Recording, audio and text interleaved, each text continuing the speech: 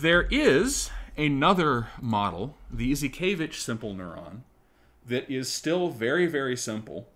All right. It is still very simple. It has two variables, v and u, where u is a recovery variable. Recovery variable has a technical definition. I don't know if u actually fits it, but we'll see. U is a recovery variable, and it allows the simple Izhikevich model to produce way more realistic behavior, okay? While still being simple enough that you can simulate a bajillion of them at scale, all right? And it looks like this. Yes, these are sort of arbitrary constants. I think these basically came from curve fitting. So you looked at traces of real neurons, you fit these constants to them. We see that, so it's still defined in terms of the change in voltage in time, right? dV dt is mathematician speak for how that variable v gets updated with every time step, right? And this is still, I guess, in the terms of these things, a fairly simple rule, right? It is a polynomial of degree 2, right? It's just a polynomial where the highest power in it is 2. And it has this additional minus u term, where u is a recovery variable, and this additional plus I still, where I is any current we care to inject, right? And then we have this du dt, which has all of these arbitrary constants in it, right? So u is another variable. This is how u evolves in time as we step, right? U evolves as we step through time. And we notice that u also depends on v. So the change in v at any given time step depends on u, and the change in u at any given time step depends on v, right? And we notice that it is minus u, right? So as v goes up, it is pulled back down by u, okay? As u goes up, it is pulled up by v and pulled down by itself, all right? So how we think about that is a little bit complicated. So as v starts to go up, it pulls up u, right? So as v starts to go up, it's pulled down by u. If u starts out low, not much will happen, right? But as v keeps going up, u will slowly start to go up, right? As u goes up, v will start to be pulled down more effectively. Once v gets pulled down, this term will go to 0, and then u will get pulled down, right? And once u gets pulled down, it will not inhibit v very much. So again, u is kind of a recovery variable. It exists to pull v back down towards 0, all right? And we still have that sort of arbitrary, if you pass 30 millivolts, that's a number from the paper, from the Izhikevich paper, right? That's why I use that. If you pass 30 millivolts, we declare that a spike has happened.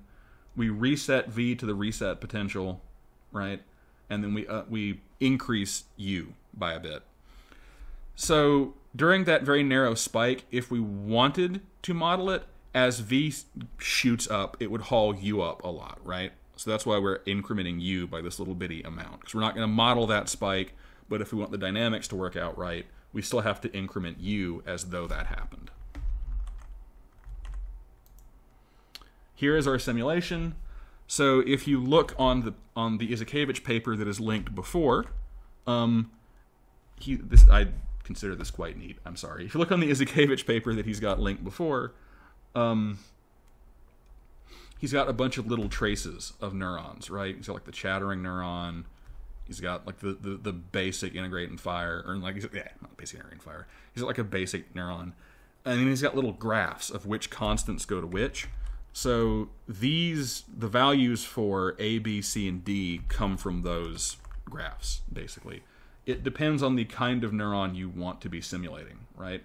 And one of the complexities of the real biological brain is that there are many, many different kinds of neurons that demonstrate many different kinds of behaviors, right? So I haven't talked about where do constants like V0 or V thresh, where do those come from? They come from a lot of potentially different places, right? You can sort of pick them based on the kind of simulation you want to do. You can pick them based on you can pick them based on a family of neuron you want to act like. if we're doing machine learning like we are, you can pick sort of reasonable middle-of-the-road values, like plus 20 for threshold, minus 60 for reset, and just call it good enough, right?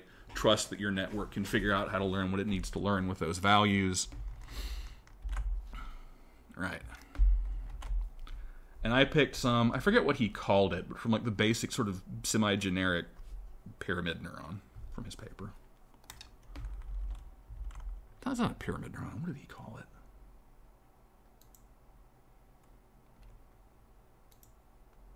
There we go. This one. There we go. Regular spiking. Good. All right, so I picked the regular spiking numbers. And we see that, like, the main thing that has changed, so I picked the numbers for regular spiking for A, B, C, and D. I wrote out my update rule, right? Here is that big, long equation, and again, we can see that I kind of just translated it in pretty directly. There's U, the recovery variable. There is our A and our B, right? That show up in, that show up in the update rule for U. So we have an update rule for V and an update rule for U. Once again, I'm going to be turning voltage on, a driving current on, in between 20 and 45 seconds, which I represent by suddenly adding this extra term where that I would be at the end, right?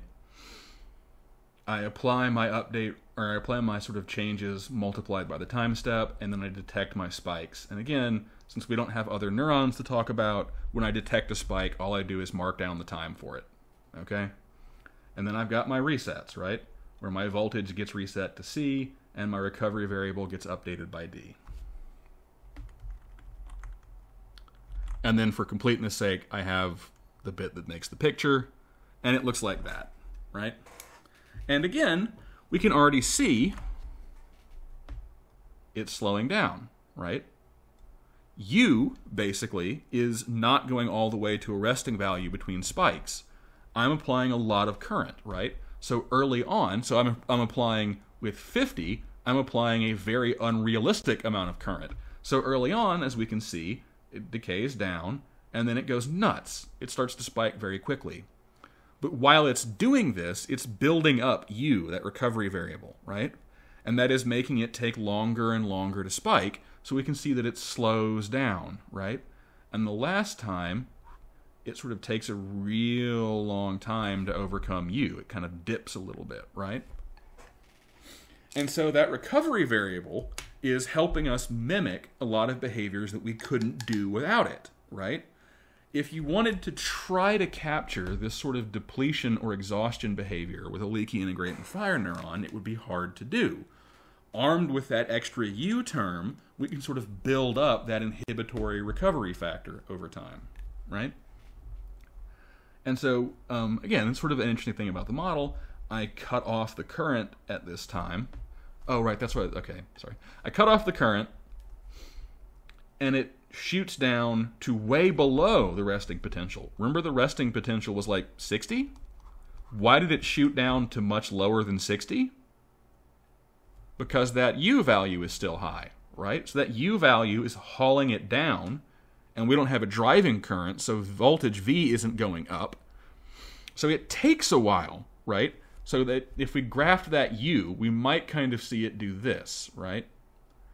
Or maybe even this, right? It takes a while for that U to decay, and the voltage can't stop climbing back up to the resting potential until that U has gone back to something like 0, right? Whatever its equilibrium value is. So take home of all of that, though, is that the Izhikevich simple neuron is simple, right, for a sort of for a certain definition of simple, right? It's simple enough that it only has two terms, that we can still use our lazy Euler integration, and that we can still simulate a lot of them, right? We can still simulate lots on conventional hardware, right? But because it has that U variable, it can capture much more realistic behavior, right? And if the question you're asking is, should I do leaky integrate and fire or Izhikevich, it sort of kind of depends. Basically, do you think a lot of these extra behaviors matter, right? Do you think that for what you are doing, this exhaustion behavior, for example, would be important to capture? For a lot of sort of basic ML, probably not, right? You could probably get away with the leaky integrate and fire. And again, a lot of people have. A lot of people have done real ML with the integrate and fire, and a lot of people have done actual sort of population neuroscience with the leaky integrate and fire. The fact that it's real simple and easy doesn't mean that it's always a bad tool.